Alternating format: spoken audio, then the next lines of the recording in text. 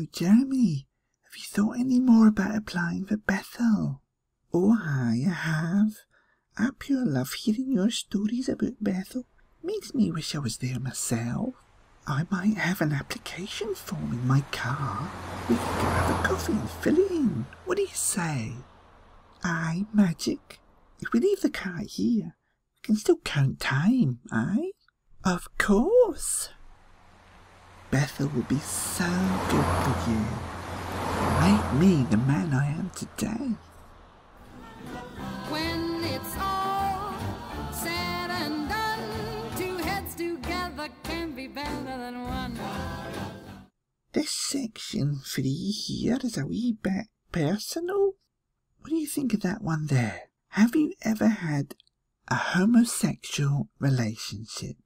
Well, no, obviously. Oh, well, never mind. Bethel will fix that. Eh? Oh, nothing. I'm just being silly. Although, I should confess, I have had gay feelings. But I think that was because I was under the influence of masturbation. It was making me gay, you know. But the calendar I was given, oh, that has really helped. Well, jolly good. Right, we should get back to the cards. Aye, right. Oh, they have fabulous soft furnishings in there. It's about time I got a couple of new pillows. What about this fella here? Well, he seems straight. Yes, but this elder's forwarded a copy of his special calendar. Oh, he has been a busy boy. He really has been. How did Gary the Bro put it? There is no reason to be embarrassed while under the influence of masturbation. I'd say he's borderline gay. Excellent. That's another one who can work safely with our dear sisters.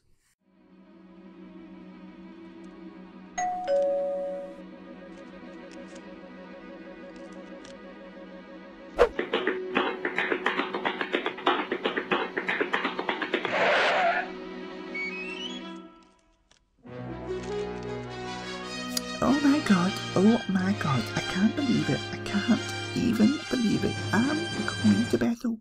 I've got the golden ticket.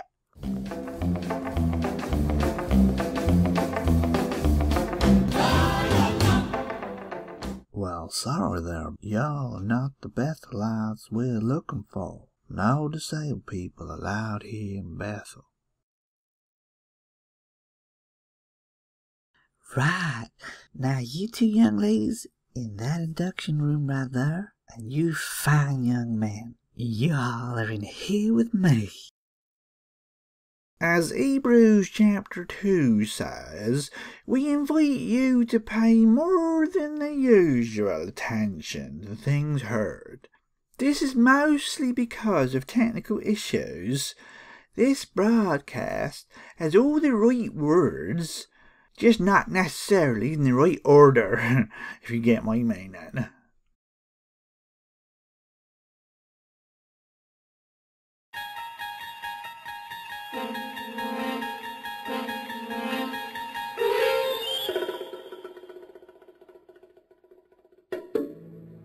Here at Bethel, we have some of the most outstanding young men in the organization. There is no reason to be embarrassed about what we're going to discuss. Frankly, you might be embarrassed. That's not uncommon. The governing body loves you and wants you to experience the great joy that comes from masturbation. Jehovah made that a part of a man's reproductive system. For example, say a brother wears an undergarment that's so tight it rubs his penis as he moves around. He gets aroused and even ejaculates. Is he masturbating? Yes, he is. That's not easy for an imperfect man, but it certainly isn't beyond us either. Suppose a brother starts rubbing his genitals against a pillow. Is he masturbating? Yes. First, flirting. Could persons of the same sex start to flirt? Consider a situation. A group of single brothers has a meal together.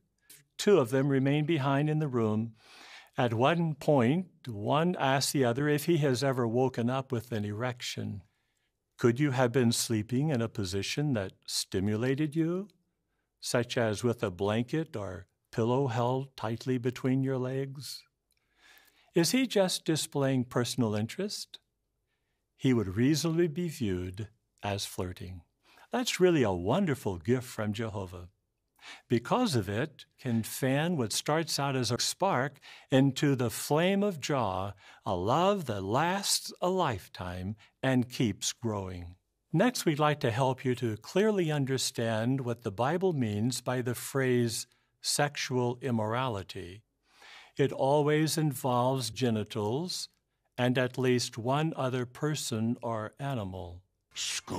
The elders always have to provide assistance. Suppose a brother pays a stripper to perform a lap dance. He is committing porneia by allowing her to use his leg to stimulate her own genitals.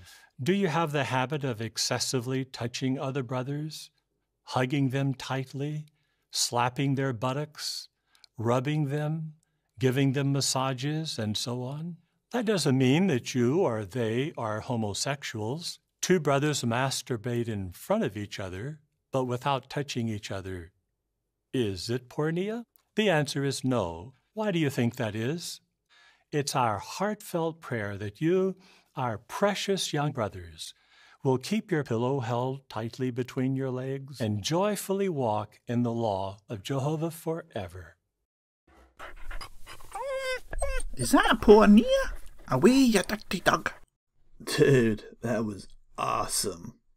Where do I, get a pillow? Oh. Well, it's all right for you. I have to start work in the laundry department tomorrow with Brother Charlie Chester.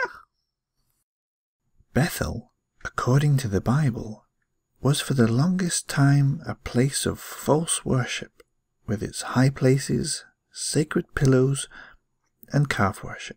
One can only imagine what has been going on in the modern-day Bethels that required the production of such a training video today.